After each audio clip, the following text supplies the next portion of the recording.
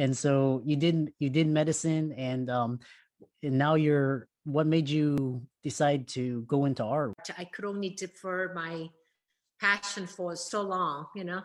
Uh-huh. And one time I saw an artist who kind of inspired me to maybe someday I could do a solo show. And so eventually I did a solo show and it was a huge success. Wow. So I got invited to do a show at the international level. So Uh-huh. this year I have shows coming up in Paris in June, Luxembourg, and Brussels.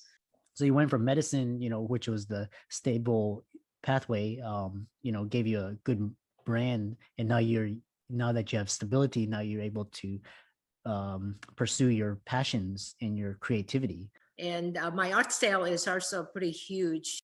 And so my mission as an artist is to show beautiful side of life, bring hopeful messages, and get people inspired to pursue beauty and their passion and so on. And I think I'll probably do maybe 70% medicine, 30% art, but they Uh-huh. keep me busy.